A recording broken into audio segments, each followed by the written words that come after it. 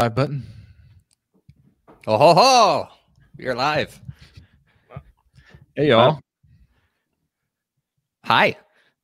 Hey Kev, what's up? I was over here on YouTube trying to see if I actually saw us go live. Hey, there we are.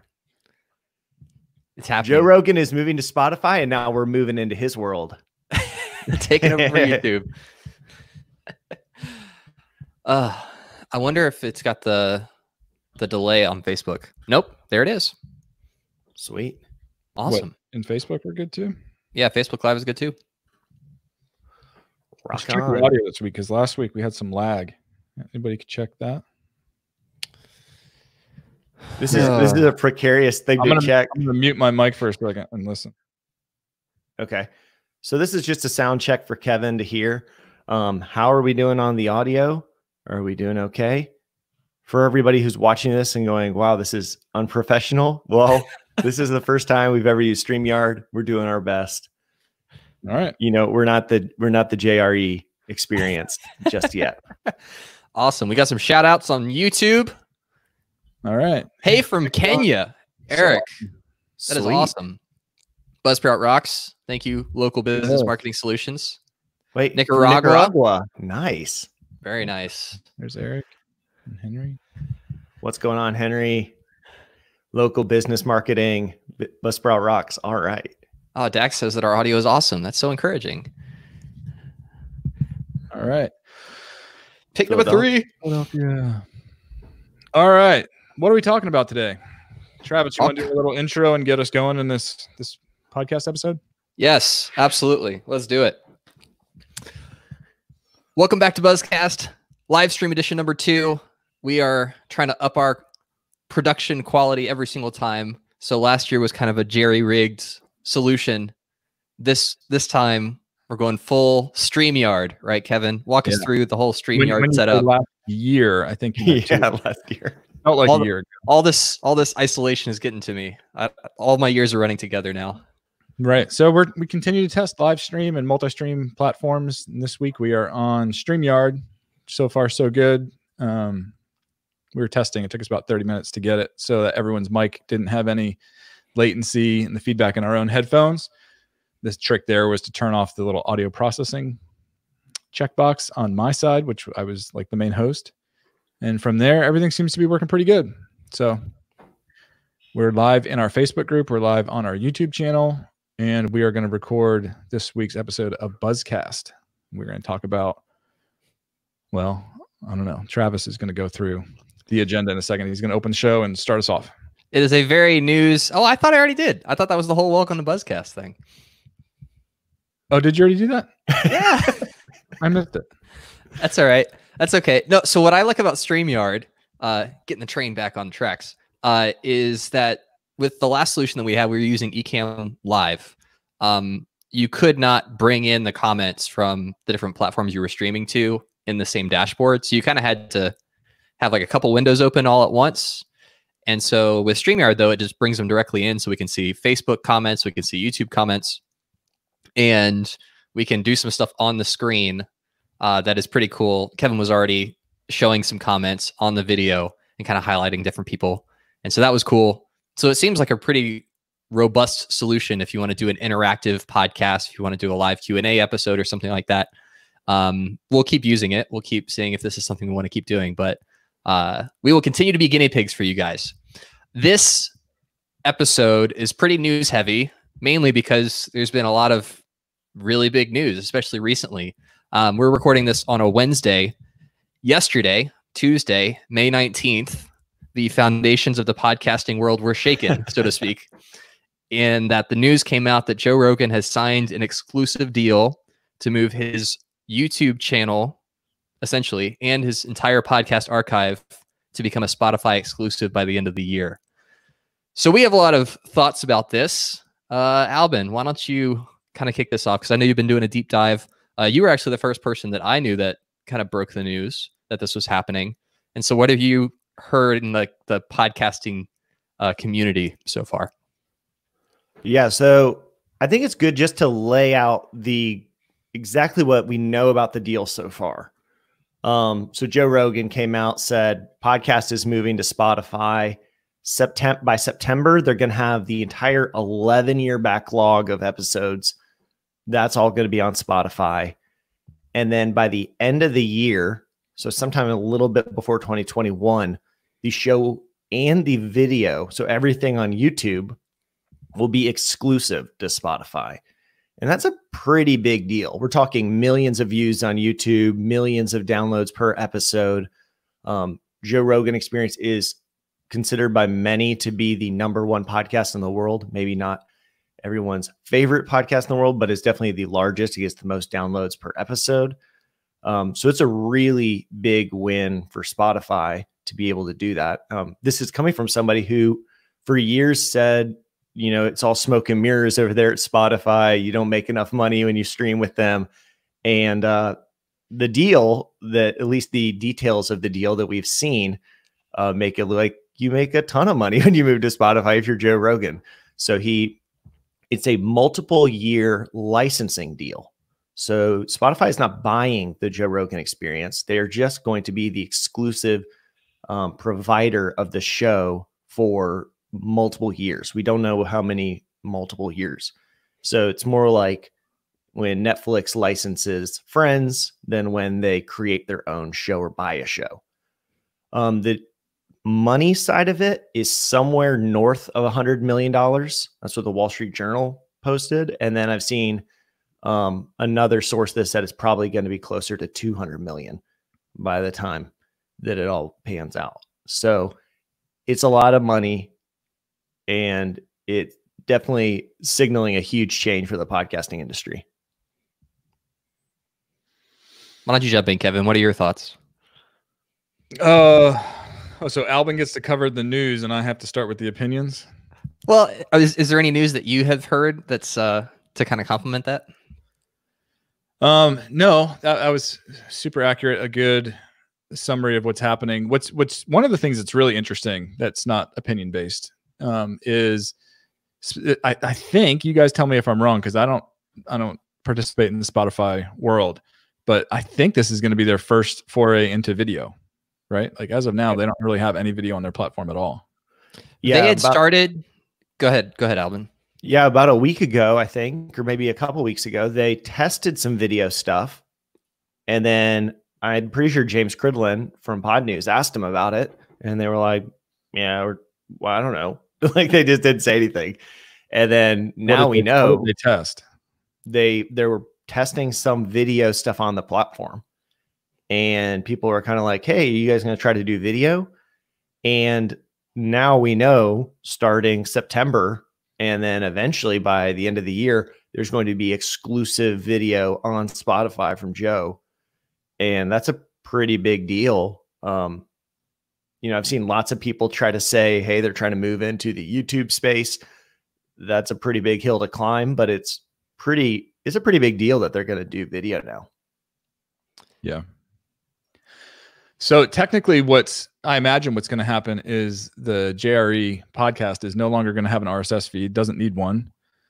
I imagine that we all know who Joe, the JRE podcast, is hosted with. It's not going to live on a traditional podcast host anymore. I'm assuming that all that back catalog is going to get moved over to Spotify servers. And then they wouldn't need an RSS feed. They would just serve it up straight from there. He's probably going to get a lot of promotion within Spotify.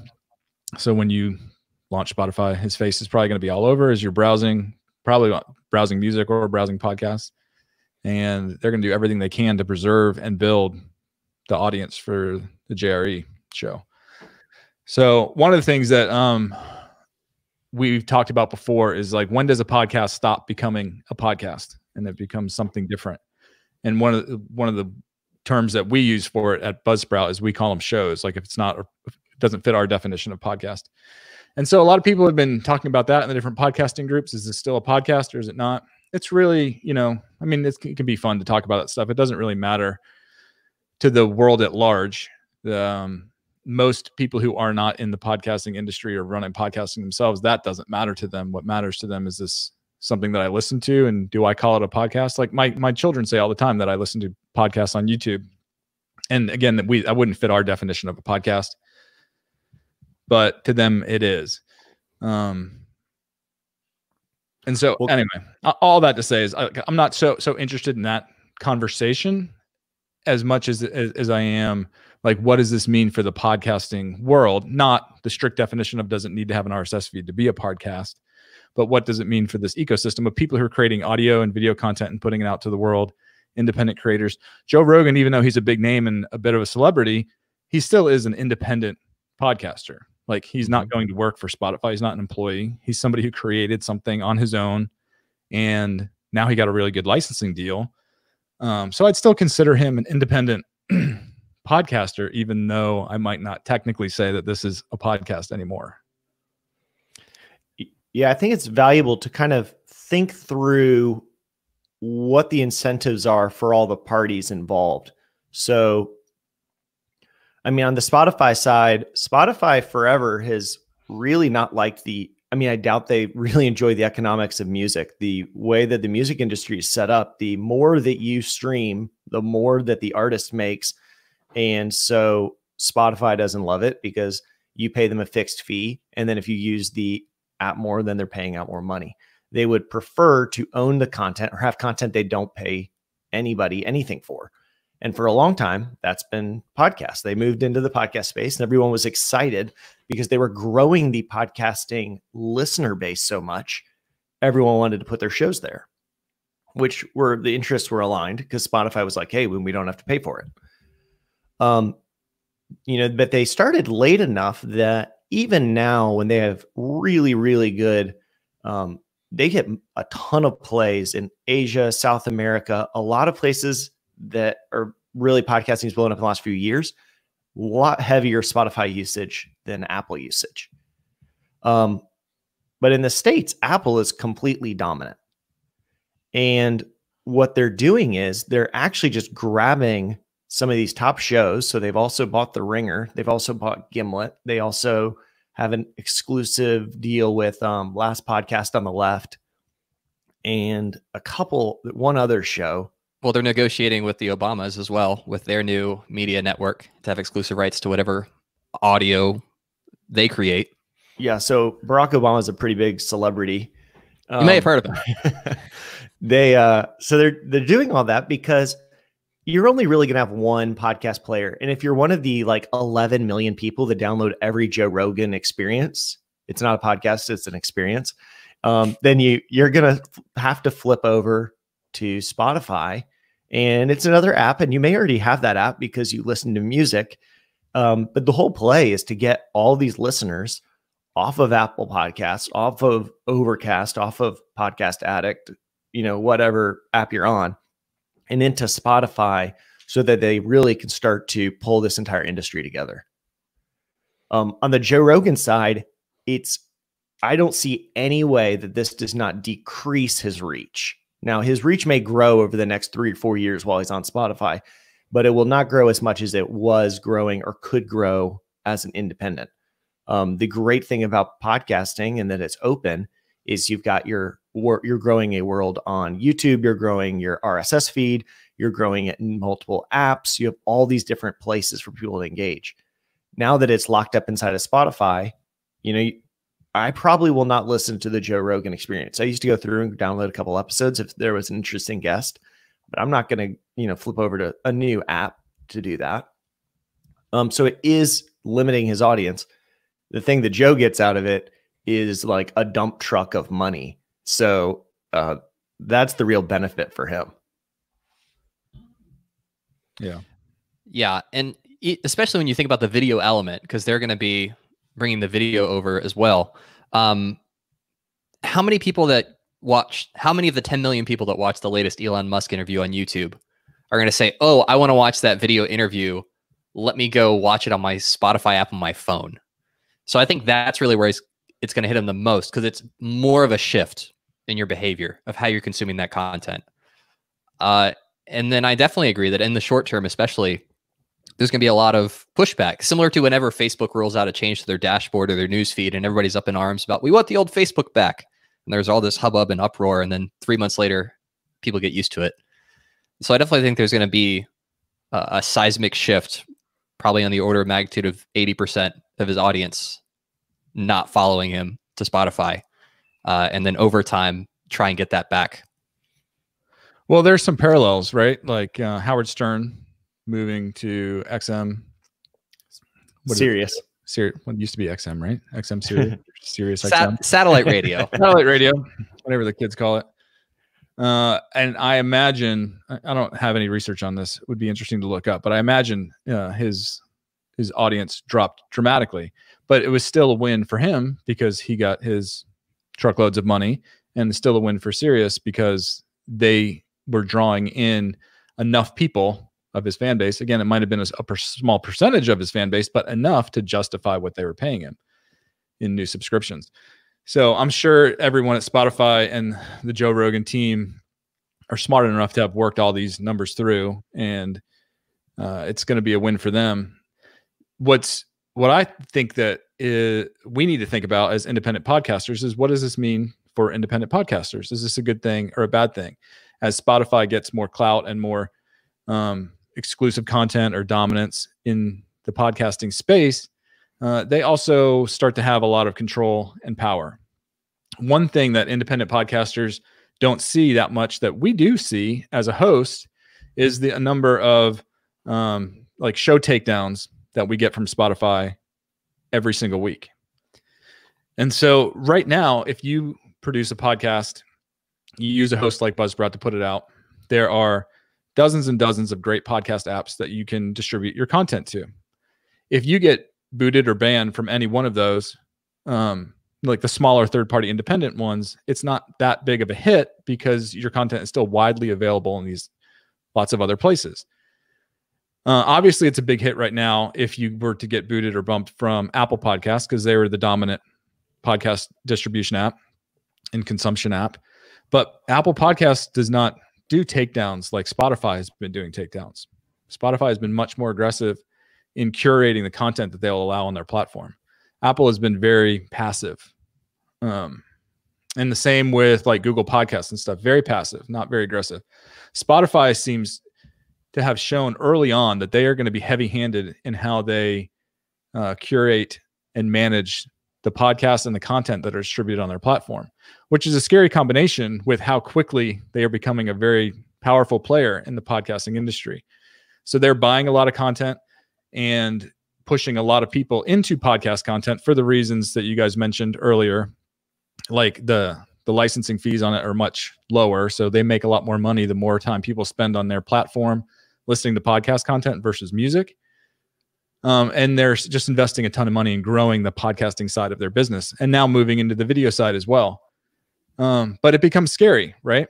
Because if they don't like what you're talking about, they can kick you off your platform. So if you build your whole audience around what Spotify is doing, there's a huge risk there, right? Like that you could get, I mean, in the YouTube world, they call it like demonetized, but Spotify is not really monetizing anybody yet.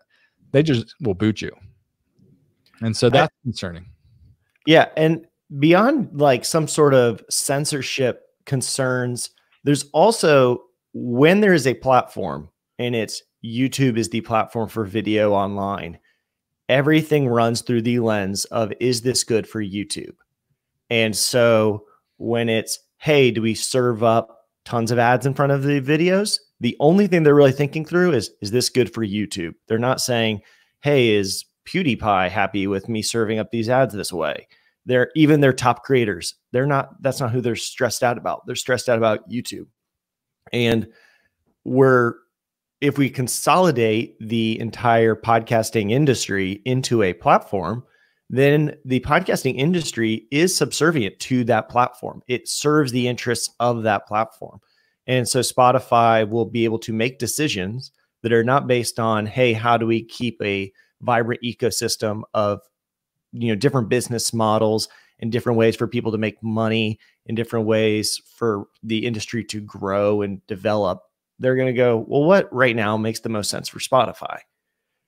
So, you just think of how much diversity there is in written content online that's just built on top of the web browser and HTTP, how different that is from something like YouTube or social media that are built for platforms and for their interests. Yeah. And then you couple that with the news that was not so far in the distant past, where they rolled out their brand new dynamic ad dashboard for podcasting, right? And so you can start to see all these pieces come together where they're not only trying to get exclusive rights to some of the bigger podcasts in the world to try and drive new people to sign up for Spotify and choose Spotify as their primary podcast listening app. But then they also want to get on the ad revenue side. They want to become the middleman for all the ad revenue in podcasting.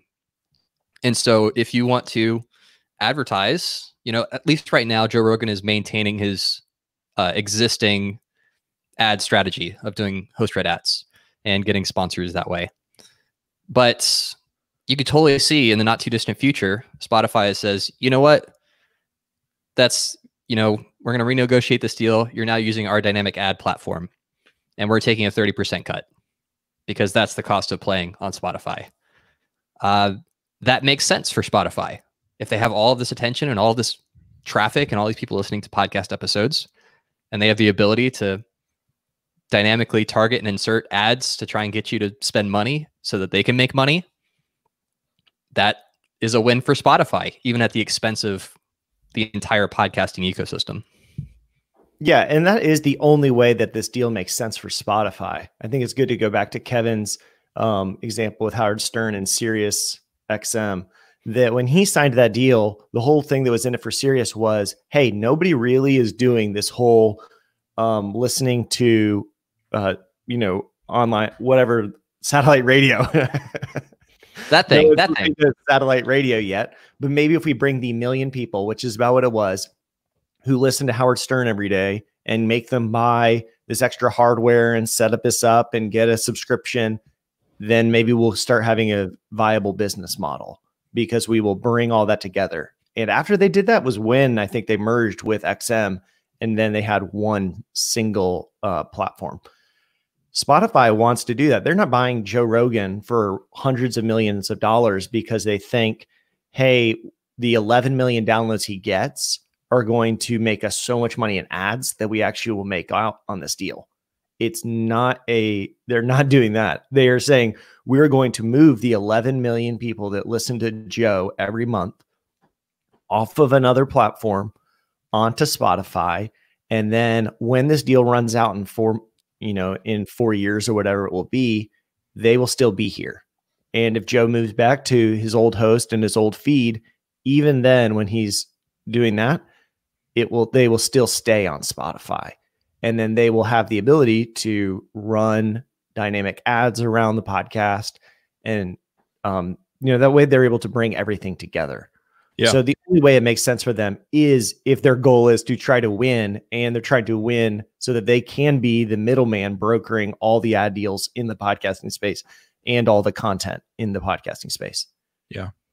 What happens when these platforms come in and put themselves as a middleman or like a gatekeeper between the content that you want to consume and the actual consumer, is that the content becomes very devalued, because they start to learn who is interested in listening to the Joe Rogan Experience podcast, right?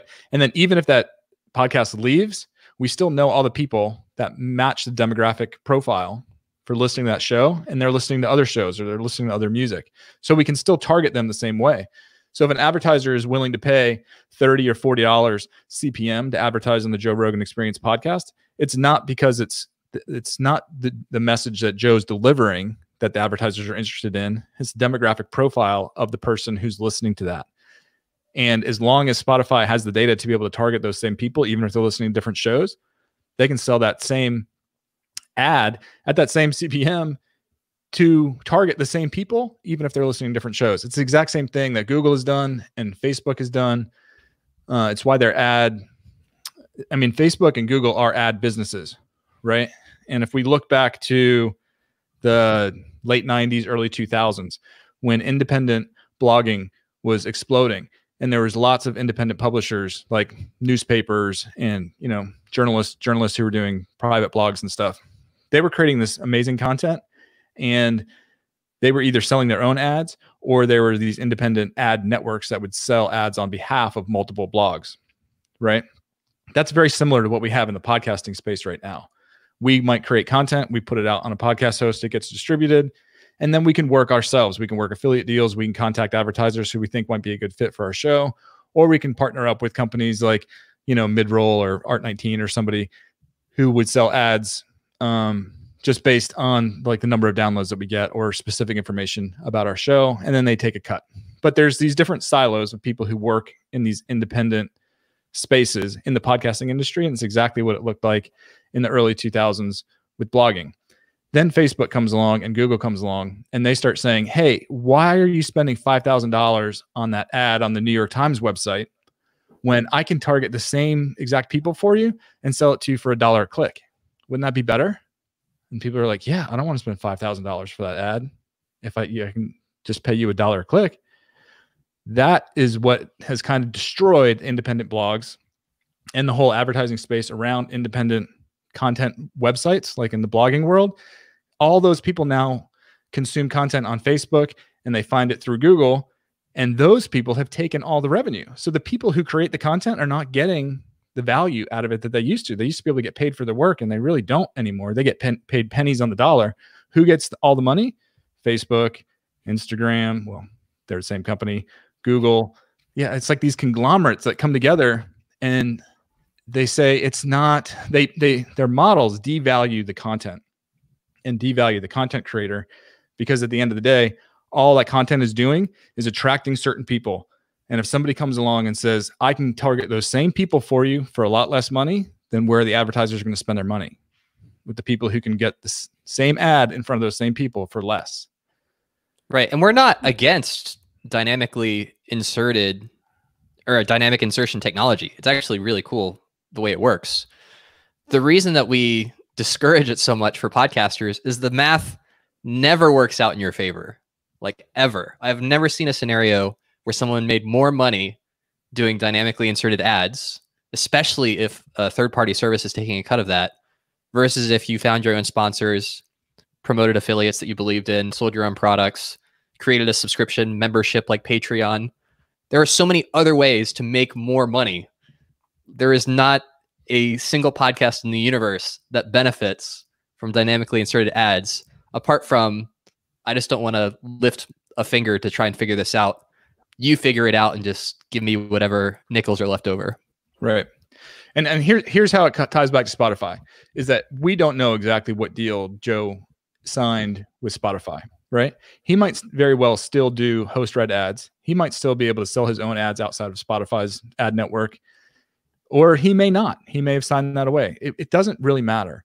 What matters is that at the end of the day, Spotify determined whatever they inked on paper to be valuable enough, because they need to draw more podcast listeners into the Spotify podcasting app. As soon as they get, well, not as soon as, the more listeners they get, the more clout that they get, the more that they connect in people's minds.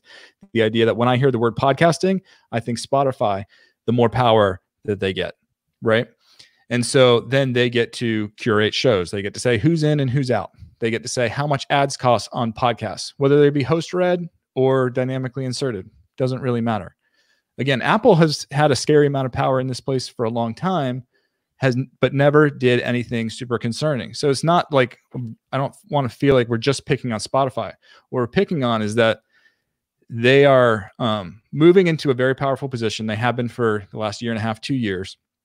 And all the evidence of the moves that they're making don't look like a pretty happy future. They look like what Facebook looks like. They look like what YouTube looks like. And that's not great for the independent content creators, because we've seen what these platforms do. We've seen how Facebook has completely decimated the blogging ecosystem. We see that YouTube has decimated the online video ecosystem. In terms of the number of creators who actually get compensated fairly for the content that they provide to this platform, it's nothing. It's nothing. There are very few YouTubers that are actually making a good, healthy living off of just the revenue that they generate straight from the platform. But if you look at like Google stock, they're doing great. Look at Facebook stock, they're killing it. So somebody's winning here and somebody's losing, and somebody's doing a whole bunch of work, but creating all this content. And that's the independent creator. And so I think it's worth thinking about. The question becomes, Like, well, what do we do about it as independent podcasters? And I think Joe Rogan, ironically enough, has already given us the answer. Joe Rogan, the guy who's just made more money from Spotify than probably anybody in the history of Spotify, never had his shows on Spotify. He withheld his content. And he said, no, I don't like the way that you guys treat independent podcasters and artists, and you don't pay them well and all this kind of stuff. And he held out. He held his content off of there, built his audience independently, used JRE clips on Facebook, and then posted his own podcast audio through an independent podcast host and distributed it to third-party apps and did it that way. And he just got the dump truck full of money. And so I think if you throw your show in there, you're just another, I've said this before, you're another pebble on the pile of giving Spotify the power that they want to win the podcasting space. And none of us should try to win an open, healthy, vibrant ecosystem. We should all figure out how do we encourage the growth of openness and keep it open and keep it healthy. As soon as somebody tries to win, like that's the opposite of open. They're going to control it. They're going to close it down. It's going to be a walled garden, and you're going to have to play by their rules. That doesn't sound, I mean, that sounds like what happened to blogs and when Facebook came in and crushed them all. Yeah, podcasting is not a zero-sum game. It's not that you have to win at someone else's expense. It really is a rising tide lifts all boats kind of thing. So before we shift gears, I want to park on that a little bit as far as seriously considering pulling your content off of Spotify. How would you do that? Let's say that you have 30% of your audience on Spotify right now, and the idea that you're just going to shut that off is, you know, can certainly give you some anxiety.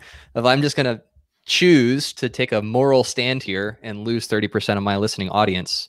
Well, it's not moral. It's a principled stand, right? Sure. Go ahead. Well, if you, and I think everyone should just make their own decision. This is I'm speaking a lot. This is my opinions. Albin and Travis share some of these same opinions, but we haven't had any of the Buzzsprout produced podcasts on Spotify for quite a while. We didn't have them on in the beginning, and then they switched to pass through, and we said, okay, we'll give you a shot. And then they launched this whole, ad targeting campaign, and we're touting it. And we're like, we don't want our people who are listening to our shows targeted and profiled. So we pulled it back out. Now they're doing the stuff with Jerry. Again, I don't fault them for making smart business moves. And if I was a shareholder, I would be very happy because these are smart business moves. But these are business moves that are in the best interest of shareholders, not necessarily, my belief, independent podcasters. And so I get it. There's always a cost for doing something. Like if you agree on principle that what Spotify's doing to the independent podcasters and the future that they're laying out for us is not healthy. It's not something I'm super excited about. It's going to cost you something to stand up against that. And it might cost you 30% of your current listeners, but there's still a way to succeed and grow your show outside of that. It might require a little bit more work. It might take a little bit more time, but you can do it. But anything of value, we all know this, right? Anything of value is going to cost something.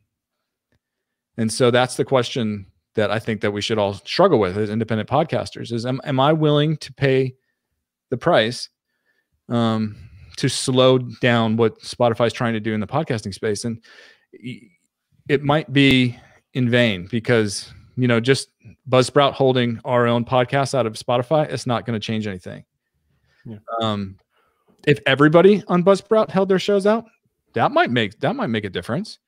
I mean, Joe Rogan held his content out of Spotify long enough until they were able to fill the truck full of money and drive it over to his house. And so he made a difference, but in the end he caved. And I'm not saying that I wouldn't. If to be clear, money to my house. Buzzcast will move to Spotify for 100 million plus. Yeah, I get it. But it's something that we should think about because if we do love podcasting, we do have our opportunity to cast our vote. Just like when you're voting for someone in political office, you might not think your vote counts, but we know in the grand scheme of things, it does count. We have to get a movement behind it, right? We've got to get enough people who believe the same things that we do. Yep. So I want to wrap up with a sort of 5-Minute Monday episode, harkening back to our now archived show. And just give some tips. So if you're listening to this and you're thinking, okay, yeah, I don't want to be a part of supporting what Spotify is building? How do I transition my audience off of Spotify? Well, the first thing you shouldn't do is just take your podcast off of Spotify. So what you should do is spend the next few weeks, next couple of months saying, hey guys, we're no longer going to be on Spotify in the near future. If you listen on an Android app, here are some other apps you can download that are actually better for podcast listening. And the links actually work in the show notes and those kind of things. And like teach your audience and show them how to transition off of Spotify before you pull the plug on it. And then the other thing to keep in mind is once you're not on Spotify, it's not like your podcast stops growing because you're still everywhere else. Spotify right now is still only between 15 and 30% of podcast listening. So it's not like you're giving up hundreds of millions of listeners. It's just a small fraction right now. And so if this is something you're thinking about, the sooner you pull the trigger, the better, because you'll be able to make that shift and then focus your efforts on growing on these other platforms that aren't doing the things that Spotify is doing. So that's the advice I would give if someone is thinking about shifting a considerable number of listeners off of Spotify, but they don't want to lose the audience that they've worked so hard to build. To wrap this segment up a little bit, because I know we've talked a bit about Spotify, one show that's not on Spotify is The Dithering, new show that I started listening to with Ben Thompson and John Gruber. Been listening to it for a while. Good friends. Actually, so Ben Thompson's written this newsletter for years called Stratechery and has done a podcast called Exponent. And Exponent was actually never in Spotify over these exact concerns, where he said, yeah, they're an aggregator. They're trying to pull together this entire industry. And I don't think that that's good for the open ecosystem of podcasting. And so they kept that show out. And now John Gruber and Ben Thompson have now launched a paid podcast that is, I believe, $5 a month for people to listen to. And they're doing 3 15-minute episodes once a week. I think the show is exceptional. I really enjoy it. But just to give you an idea, like the reason this is why we don't love it is because it actually knocks out so many alternative business models. So for a show that's very wonky in the weeds about the tech space and media, that's not going to have this insane audience that's going to be able to monetize off ads, especially not to the extent of where now they're getting thousands of people to pay them $5 a month. So just consider like the value of not having this all in one place is that we're able to have lots of different types of business models and different people are able to succeed in different ways. And if you want to listen to a new show that you might enjoy, I have definitely dug The Dithering. So check it out. Yeah.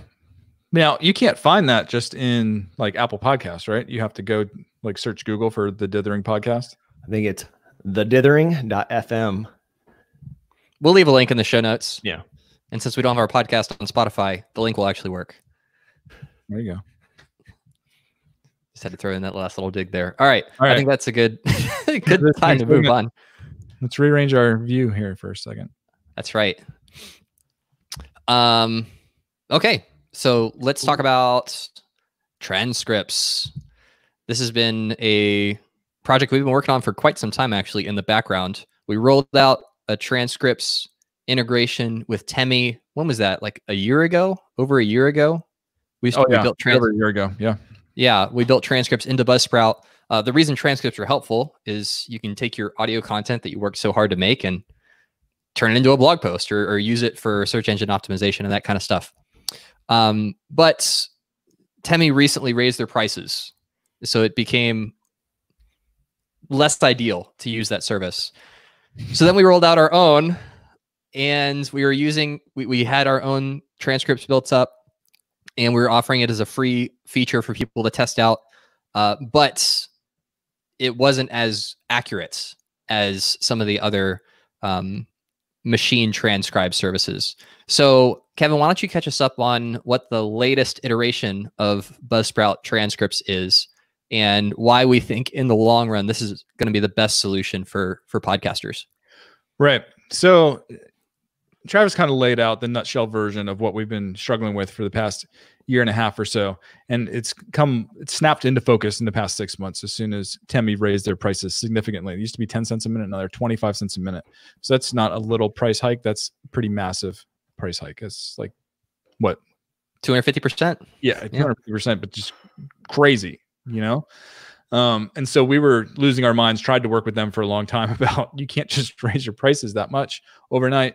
They disagreed.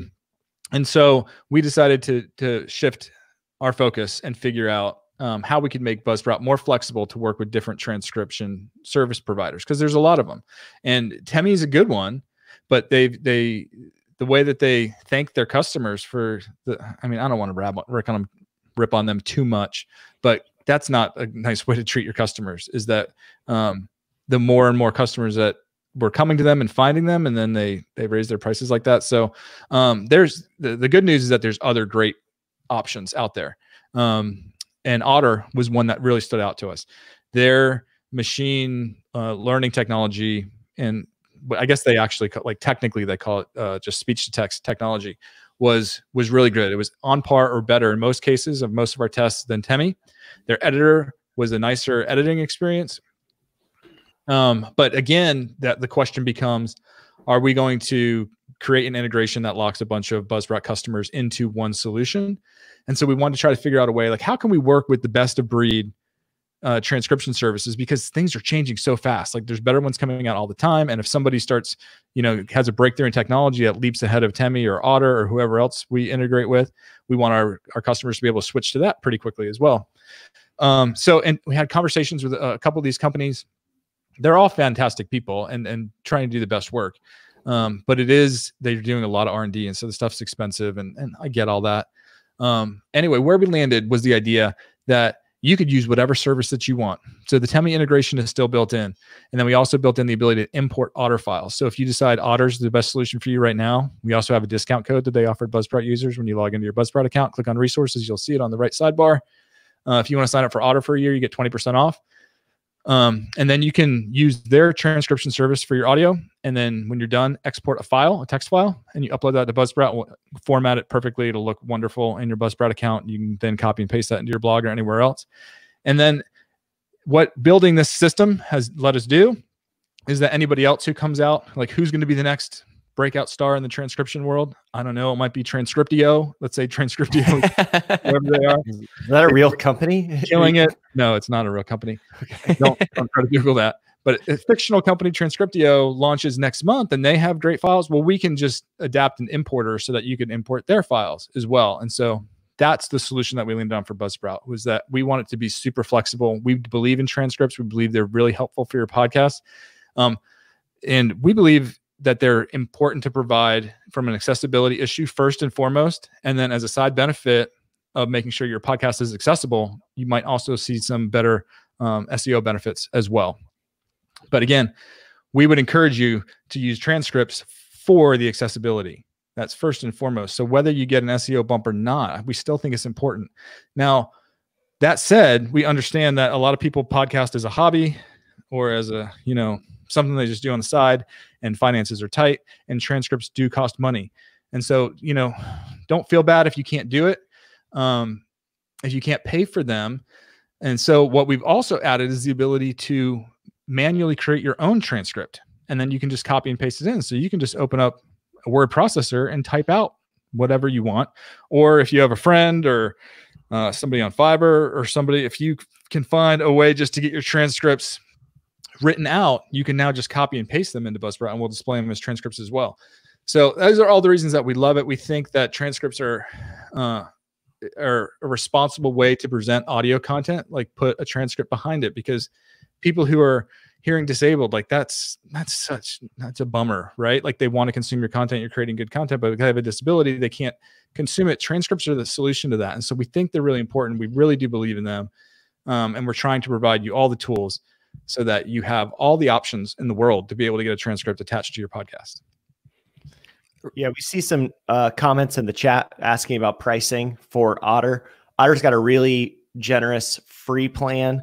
But once you upgrade to a paid plan, it's just $10 a month for Yeah, well, their free plan, the one thing that's a bummer is they just put a limit on the number of files you can import. So they let you import 3 files for free, and then after that, they cut you off, and you have to pay after that. But you can test it out. So take 3 of your podcast episodes, run them through Otter. You can get them transcribed. You can test the editor, see how you like it. If you like it, their annual plan comes out to like, what is it, like $10 a month or something like that. And then you get a 20% discount off of that if you use your Buzzsprout code.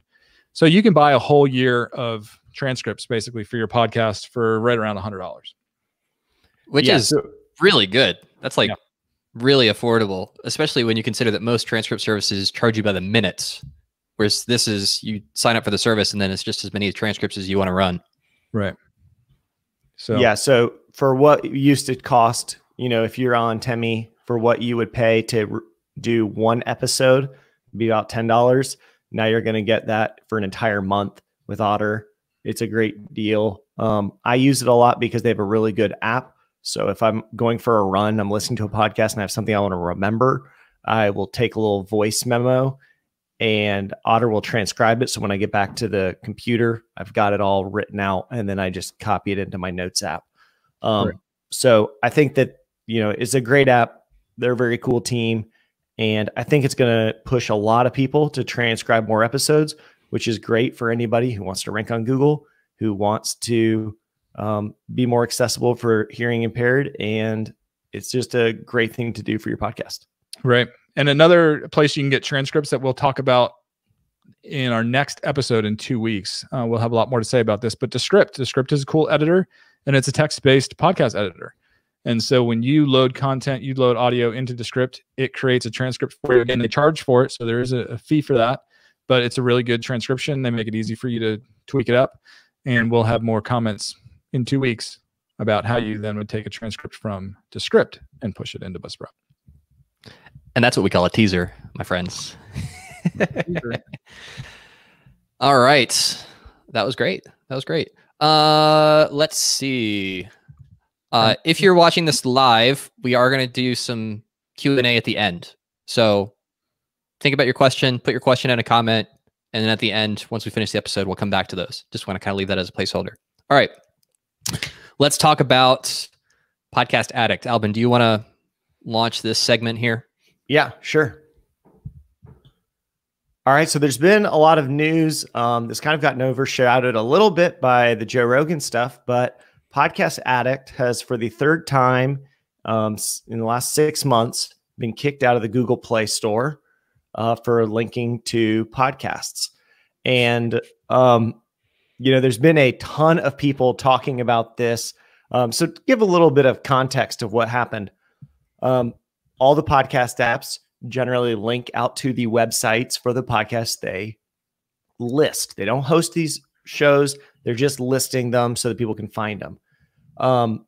When the coronavirus pandemic hit, Google really cranked up their algorithms to check for content that was talking about like fake cures or was just preying on people or were scammy, which apparently have just been a ton.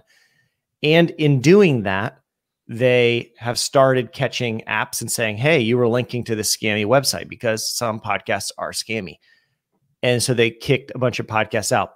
But this is concerning because Podcast Addict is the number 1 rated and most downloaded podcast player on all of Android. Well, coincidentally, maybe not coincidentally, who knows? At the same time, Google has been doing so much more with their own player.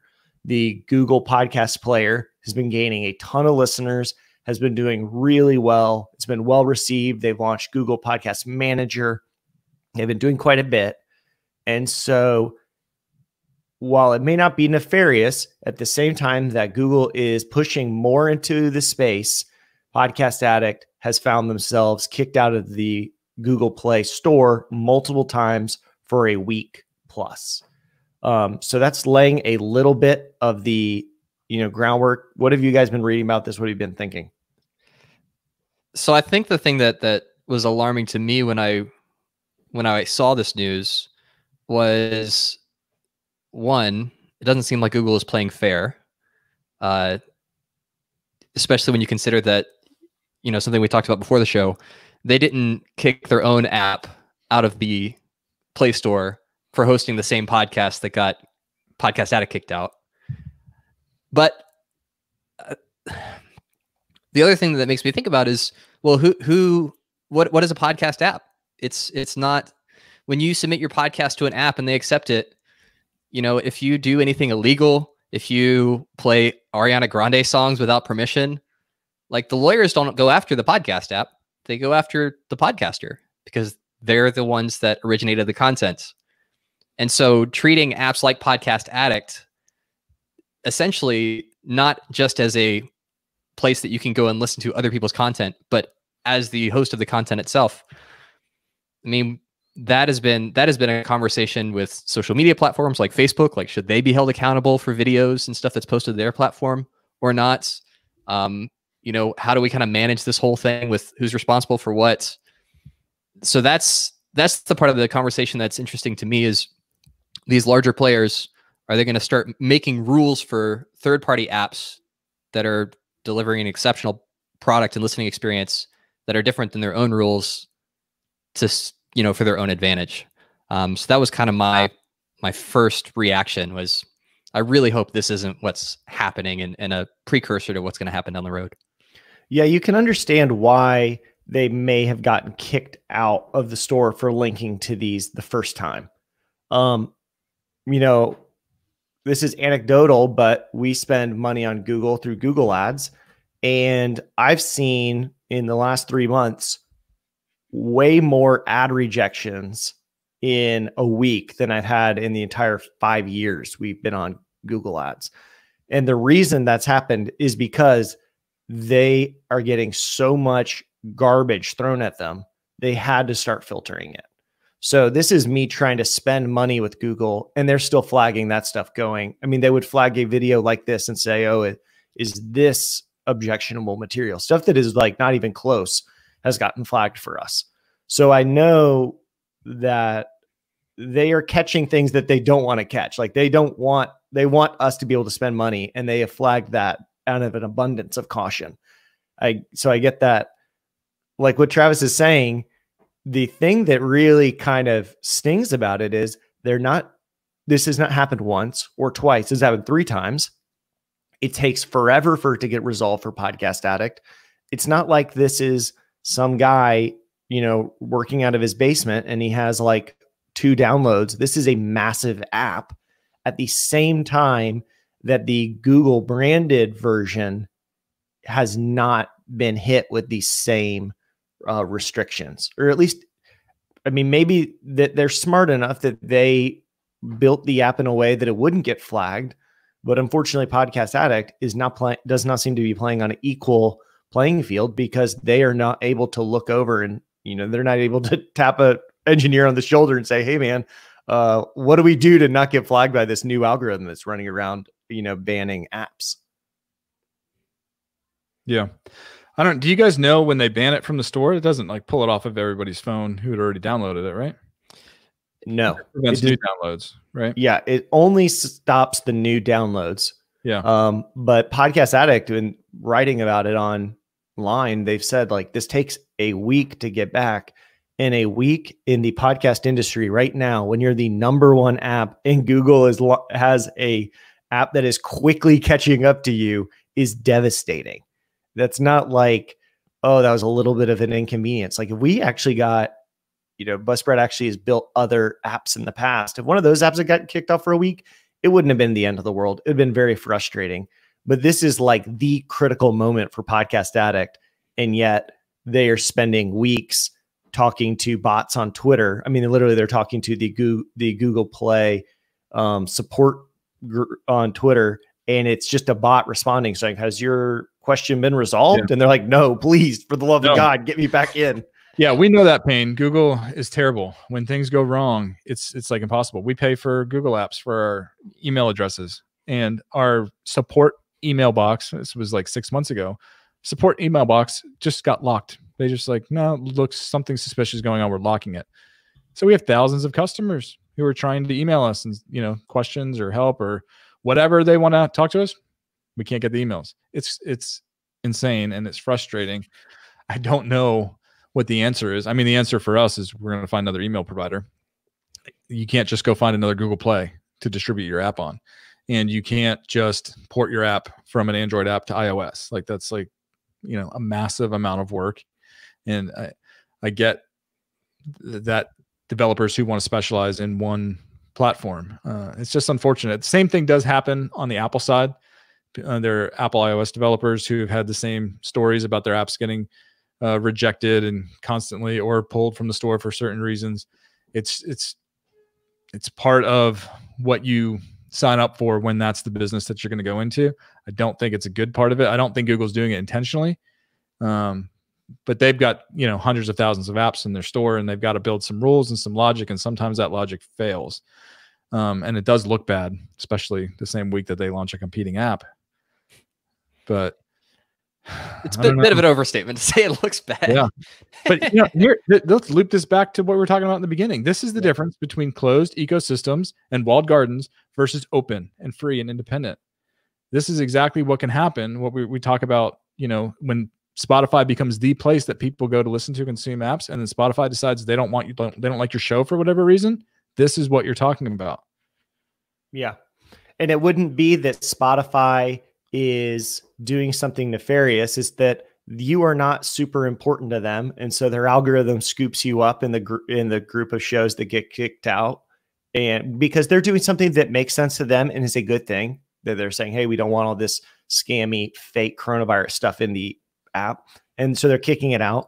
But I guarantee you one thing: in that future, Spotify sees we're about to kick the Joe Rogan Experience out of Spotify, and someone goes, wait a second, didn't we pay like $200 million for that? Don't kick that out of the platform. Because when an entire ecosystem is built around a platform, all of the value of that ecosystem runs through the platform, and all of the profits roll their way, and they naturally make decisions that are great for the platform, and they are not really worrying about, is this devastating to one of the little guys who has their show with us? And Google isn't super worried about Podcast Addict. Like, there's probably employees that feel terrible and really care, but they can't just get the entire company to shift on a dime so that they can get this, you know, indie app back in the store. But I guarantee if Google Podcast got kicked out, the company as a whole could shift on a dime to get it back in, because that's just how companies are built, so that they are looking out for their own interests. And so when you give one person the power and you give them all the control, eventually they naturally do things that are to their interest. Yep. All right. So if you're an Android user and you haven't checked out Podcast Addict, please go try to find them and download them, and let's try to help recover from being out the Google Play Store last week. Let's bump those numbers. Tell your friends, Podcast Addict. Good luck. Yeah. Guys. And that's not a charity call either. Like, they probably have one of the better podcast players available in the Android store. So you're probably going to upgrade your whole podcast listening experience. All right. One more segment, guys. We're doing some Q&A. Some Q&A. Alvin. I can make you guys small. This is exactly, wait, go back, Kevin. That is exactly what we're talking about with Spotify. Kevin has the control. Shocker. Which one of us is the big screen? Well, if I had the control, I would probably do something like this, right? There you go. You're invisible. All right. Albin, do you actually want to, since I'm going to do a lot of talking on this one, do you want to intro this one as well, since you were the kind of the primary contact at first? Give me the name of the festival again. The Outlier Podcast Festival. Yep. Okay. All right. So this week, or last week, there was the Outlier Podcast Festival. A lot of these festivals have gone online, that they used to do things in Perpin. We can just hit restart on that. We do that whole All right. And all right, so last week was the Outlier Podcast Festival. These are a lot of festivals that used to be done in person and now are being done online.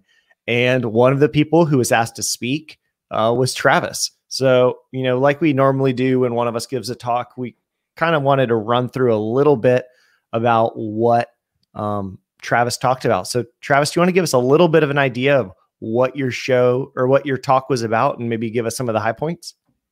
Yeah, for sure. So it was fun, actually. So I enjoyed it. It was one of those things that, like, at the last minute, we were given the opportunity to do this, and I was pumped about it because I love doing these kind of things. And so my talk was 10-ish, because I ended up talking about more than 10 tools to really level up your podcast.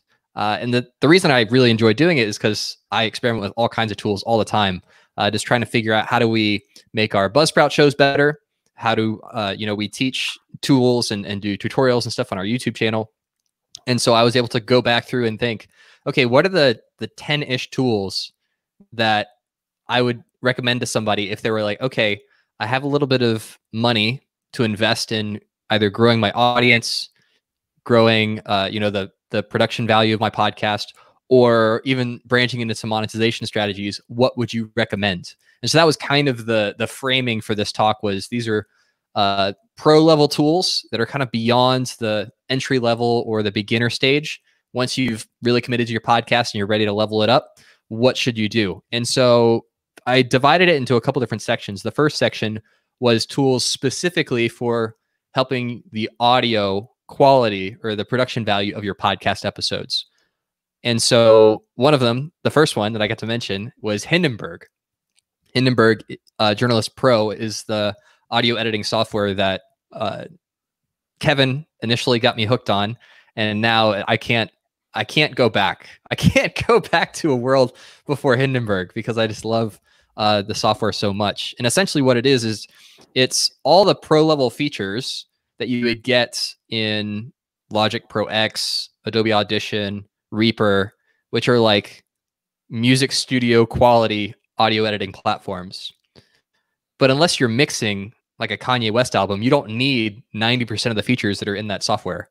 So Hindenburg says, okay, we're going to take all those awesome features that podcasters need, and we're going to put it in this really intuitive interface so you can make great podcast episodes, even if you're not an audio engineer. So that's why Hindenburg Journalist Pro is so great. I've also found myself saving a lot of time editing episodes. So my editing flow has sped up just because of the way that the interface works and how intuitive it is, moving stuff around. I really appreciate the attention to detail there.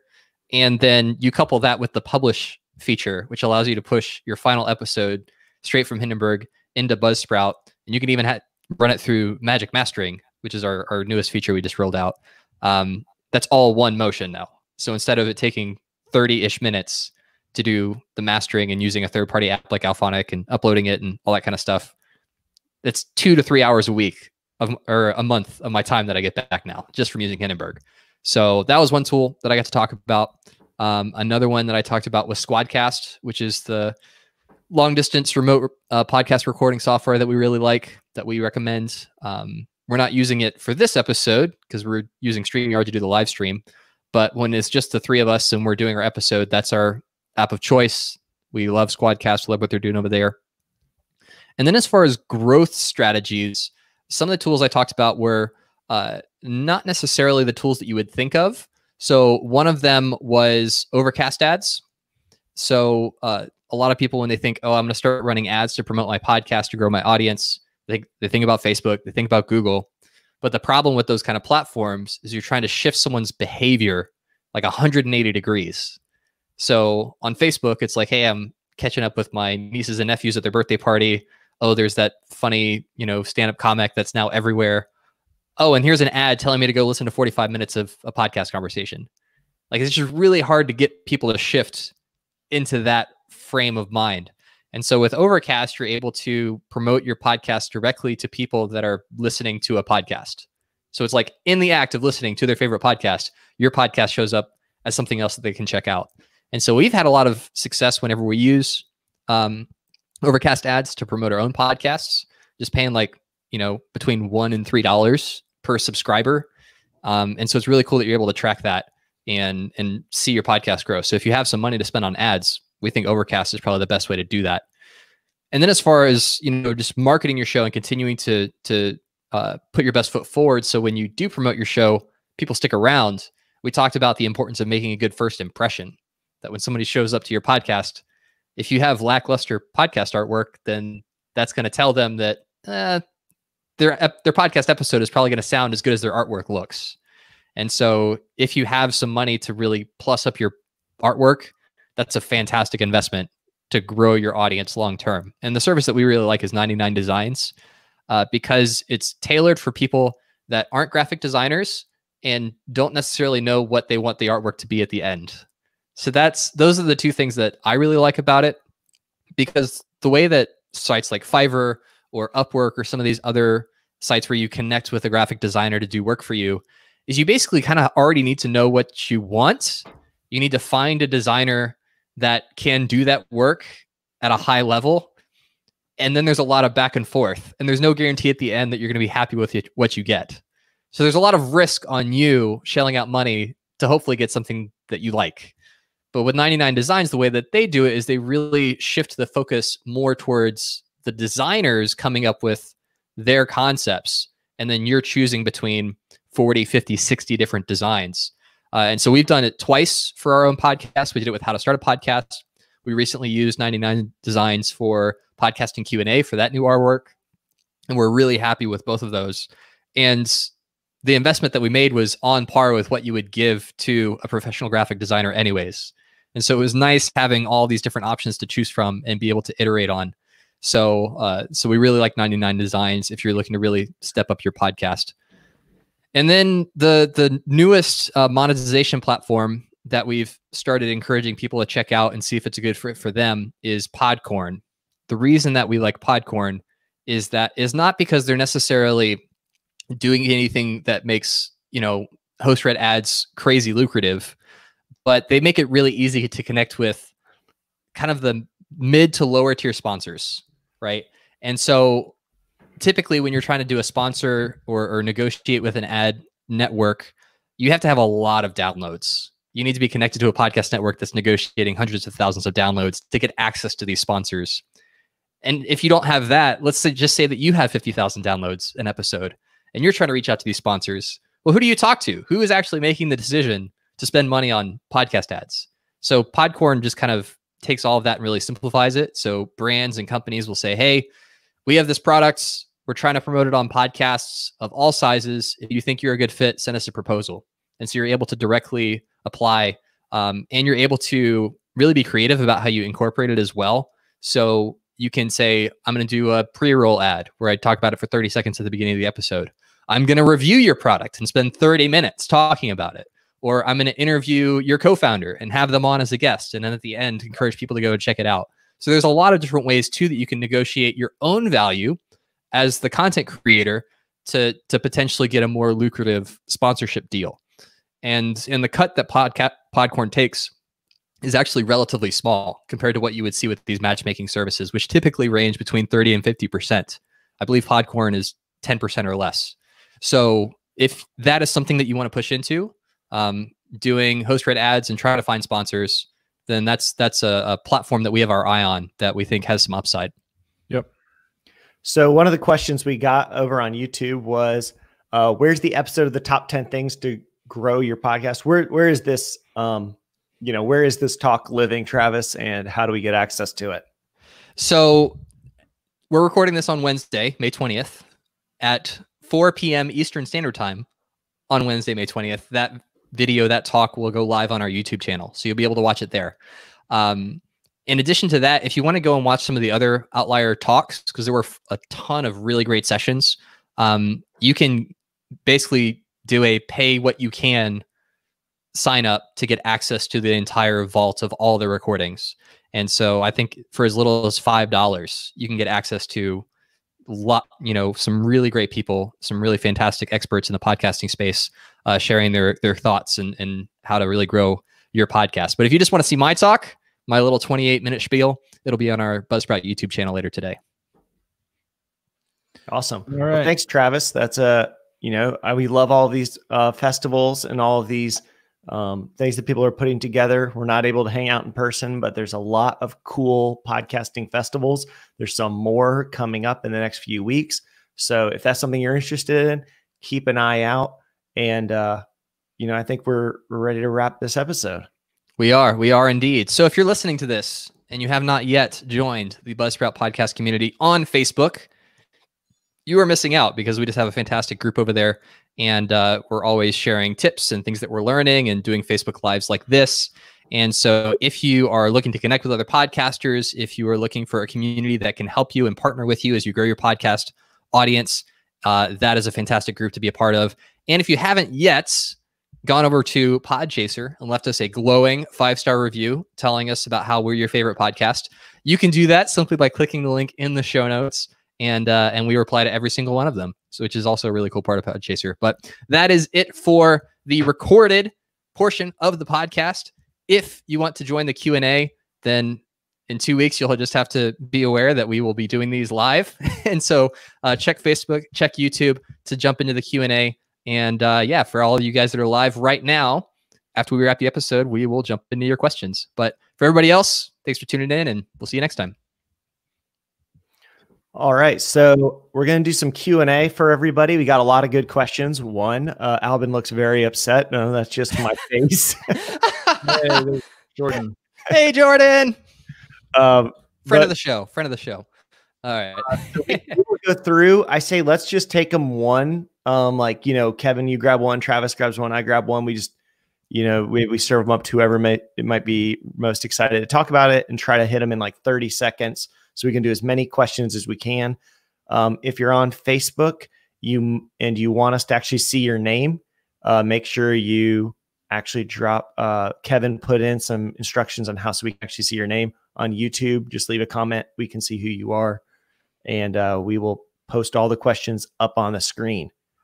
All right. So let me throw some questions at you guys. I think Travis, you're probably good at this one. My show will predominantly be interview style. What currently is the most efficient way to create the video element for the show, or for YouTube specifically? All right. So, Alvin, why are you? Alvin, that's your excited face. So there's 2 ways you can do it. If you're in quarantine right now with the rest of the world and you're not doing it in person, then you can use any recording software that includes a video element. That could be Zoom, that could be Skype. You can even use Squadcast. That's what I would recommend, is you use Squadcast. And then you would just use some kind of screen recording software to capture that. So if you're using Squadcast to do your interview or talking to your co-host, you can use QuickTime, you can use Ecamm call recorder, you can use a bunch of other softwares. And you basically have that be your video file that you upload. If you're doing it in person, you can just set up a webcam, you can set up your mobile phone, taking the video, and then sync that with your audio and upload that as a video file. So that's what I would do. If you're going to show your entire episode, I would stray away from doing the audiogram strategy where you just have like the waveform against a still graphic. That's not going to perform well as far as growing a YouTube audience. So I would find a way to incorporate some kind of face to camera, whether you're doing it virtually or in person. Yep. Travis, what do you think of StreamYard? Mentioned everything except StreamYard, which we're using today. Is that why you were laughing? Yeah, I was like, oh, obviously this guy just set it up for you to talk about what we're using right now. And instead, you're like, this isn't any good. StreamYard is fine. StreamYard is good. This is my first experience with StreamYard, so like I haven't put it through the paces yet, which is why I didn't recommend it. Yeah, but yeah, you can also for lives, but you can also set it to record only, and then you can do whatever you want with that recording. And just to show you when we film stuff that's not live, this is the camera that we use in the Buzzsprout studio. It's called the Canon EOS M50, and here's why it's so awesome. Because this little screen flips out and then you can turn it around. So you can see yourself while you're filming. So it's a great little vlogging camera. We use that all the time. Yes. They're not too expensive. You can get them refurbished off the Canon refurb store for about $350. Just be aware they have a 30-minute record limit. That's the only drawback. Not great. But that's a DSLR thing. Yep. All right, Kev, serve us up some questions. Ready for another one? Let's give Travis this other softball. There's another one in there. Travis, this one? what mic are you using? Oh, well, we need to overlay some soft, sad violin music.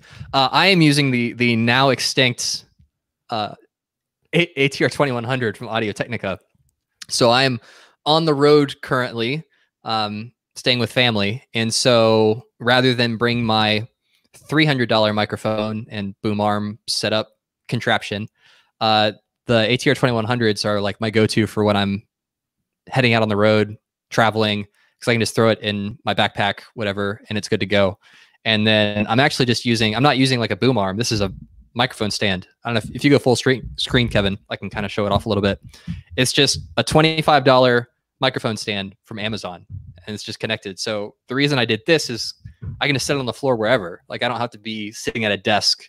I don't have to clamp it to anything. It's just mounted to the floor and I can put it right next to my face. So that's my current setup with my microphone. Now, if you like this microphone and you want something similar, then tomorrow you'll have to watch a video on our YouTube channel where we recommend a new microphone for people that are looking for something under $100 that's really great. Albin, you were the star of that video.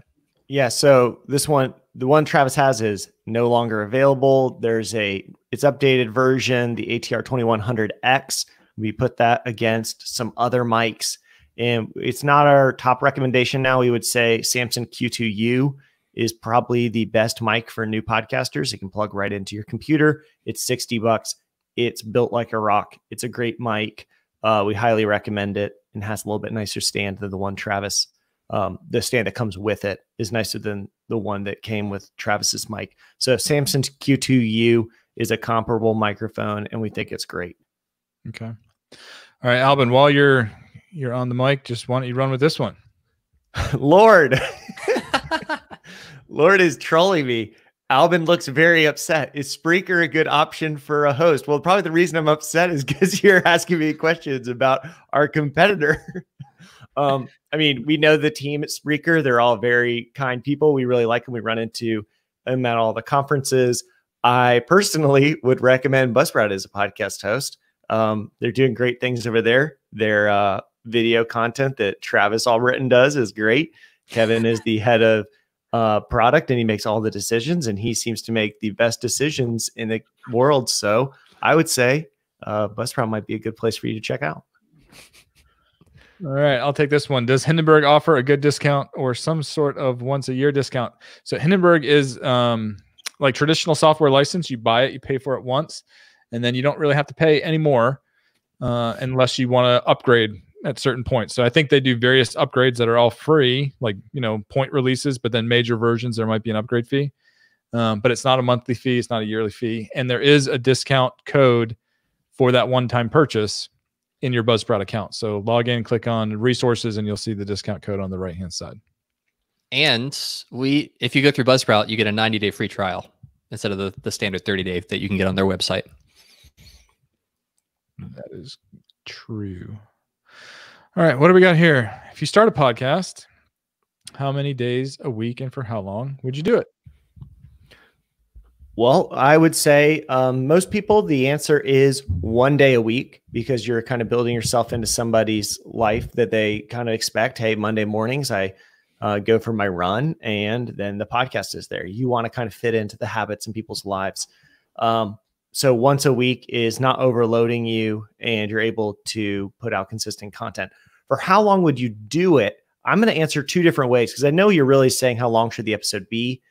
It should be as long as it needs to be. I think trying to keep it shorter is a very good thing for new podcasters, because it relieves you from doing all the editing work. It's less editing work. And you have the benefit of you're probably going to cut yourself off before you ramble for too long. But I also want to throw this in. How long would you do it? If you're going to start a podcast, commit to a couple months of consistent episodes before you give up, because you will not believe how much better you get after you've been podcasting for a couple months. By your 8th episode, you're going to go, oh, I feel so much more comfortable than I used to.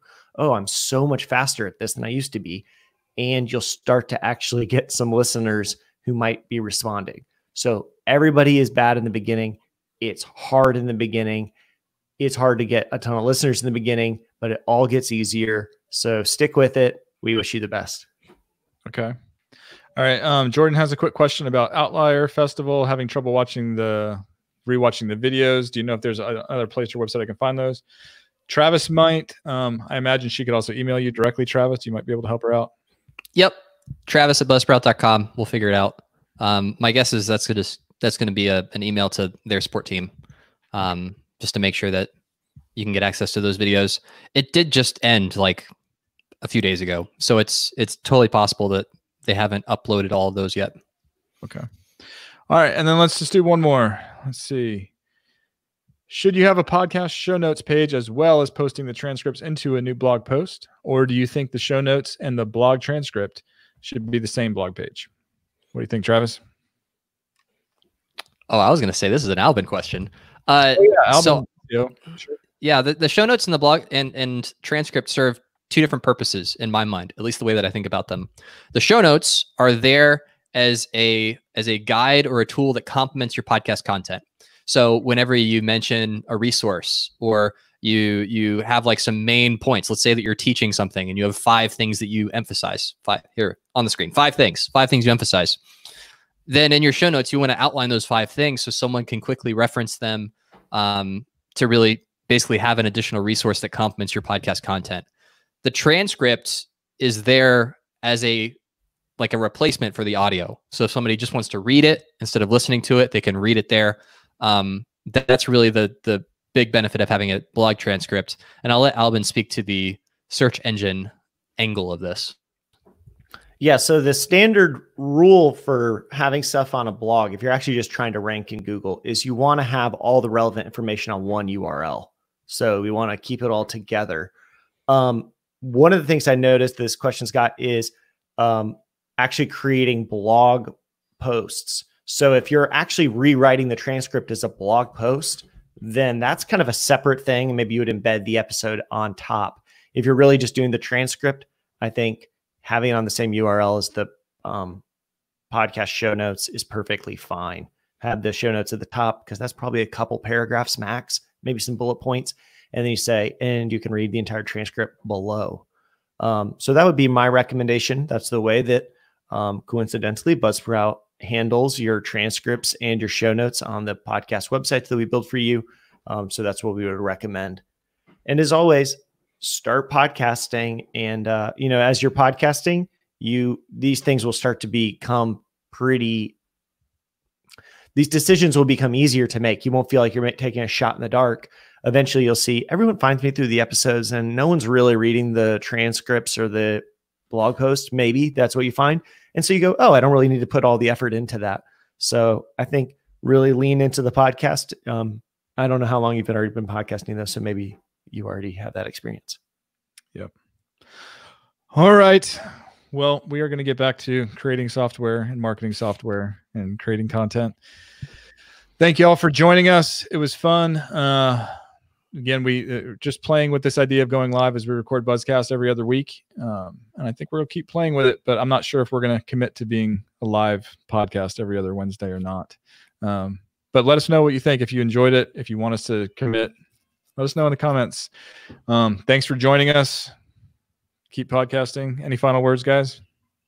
No, you stole them right out of my mouth. Keep podcasting. Yeah. Thanks for watching all these goofy live streams. We appreciate you. All right. See you later. See you.